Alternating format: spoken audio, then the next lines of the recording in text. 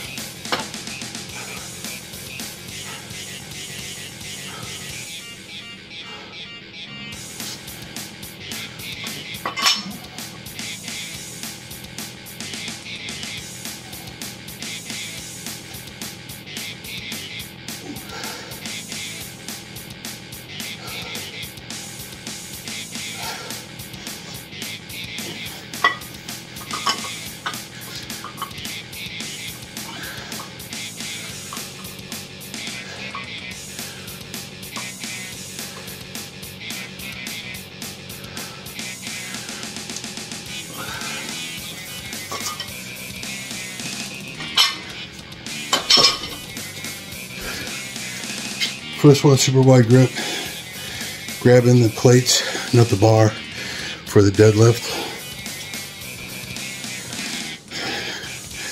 We used to call those Reeve, after Steve Reeves, Reeve deadlifts. Look him up, you young guys don't know him. Original Hercules, bodybuilder turned actor.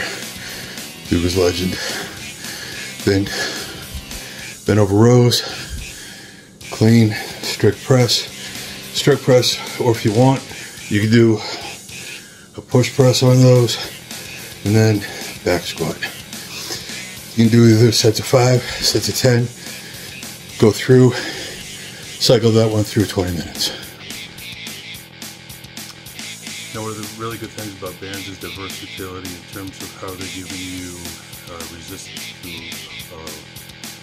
multi-plane range of motion. Usually when you're using traditional weights, you have basically gravity is limiting what it is doing in terms of movement. As you'll see on these, I'm not only using the resistance of the band in one direction, but I'm going to be doing a lot of twisting. So I like these because you're able to program in a lot of different things and a lot of different ranges of motions you really can't get with, again, like singular plane movement using gravity alone.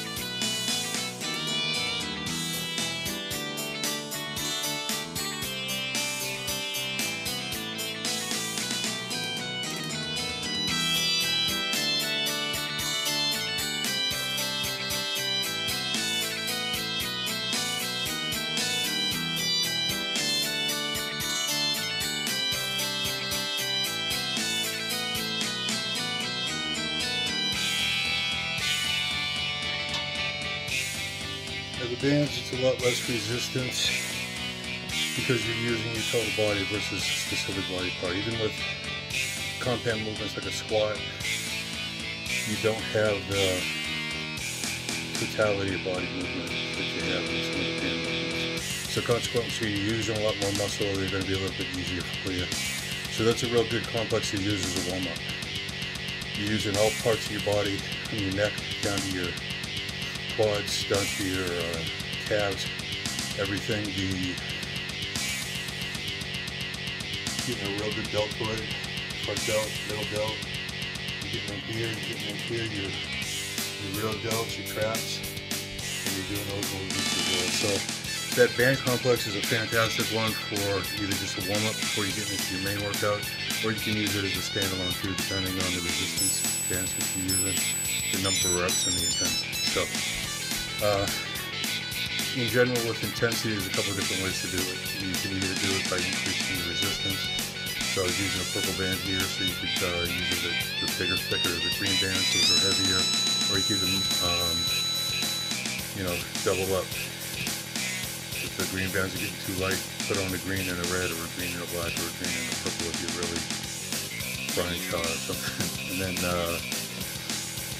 you can also increase the intensity by speed, decreasing rest, or by decreasing your speed on your movement. So if I'm doing my movement, I'm coming up and across like this. That's a degree of intensity. But if I'm moving slower, holding, coming in slower, holding, coming out, slower, and down. With a lighter weight, you can get actually a much more intense type of a workout by your tempo. The other way, one of the other ways rather, is you can decrease obviously your rest period in between your groupings, your sets. So do exercise 1, 2, 3, 4, immediately followed by 1, 2, 3, 4, or take a 5-second rest, 10-second rest, 10, 20-second rest, 30 seconds, depending on what your fitness level is, and build them from there. But so there's a bunch of different complexes, and the thing about them is they're so versatile, so cool. You can throw in a bunch of different movements, but you can really get a great intense workout in a short period of time. Try them out, let me know how they go.